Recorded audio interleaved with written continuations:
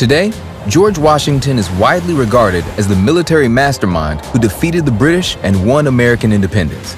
But less is known about Charles Lee, a capable but eccentric general whose arrogant behavior helped ensure Washington's place as a military leader and father of the United States. Charles Lee was born in England around 1732, the son of a general in the British Army.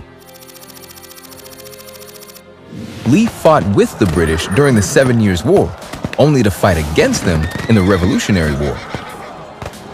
Quickly rising to the rank of Major General, Charles Lee was a more experienced military leader than many in the largely volunteer Continental Army. This made him valuable to the cause, but left Lee feeling superior to many of his contemporaries. He criticized others, including the Inspector General of the Continental Army, Baron von Steuben, who was charged with training the troops. The Baron was so insulted by Lee's insubordination, he challenged him to a duel, a confrontation that was only avoided when Lee apologized. Yet others were impressed by Lee's opinionated views and charisma, including George Washington himself, who, as commander of the Continental Army, made Lee his second in command.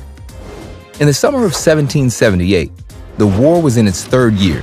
Under threat from a French fleet, the British abandoned the rebel capital of Philadelphia. Washington sensed an opportunity and turned to Lee for help. The future president needed someone to stop the British before they returned to New York. Once again, General Lee thought he knew better and declined the order. But when news reached the general that another officer would be charged with the same task, Lee changed his mind, pleading with Washington to let him lead his troops into what would become the Battle of Monmouth. It was a disaster. After delaying the assault, when Lee's troops finally advanced, they did so with confusion and poor communication. Lee's lack of confidence in his own men saw them abandon the fight within the first hour of battle. Arriving on the scene, Washington was furious. He chastised Lee in front of the men, demanding to know why his orders were not carried out. Taking full command, Washington personally led a new attack. Charles Lee was court-martialed and left the army in disgrace. Though the Battle of Monmouth ultimately proved a stalemate, George Washington had gained an important victory.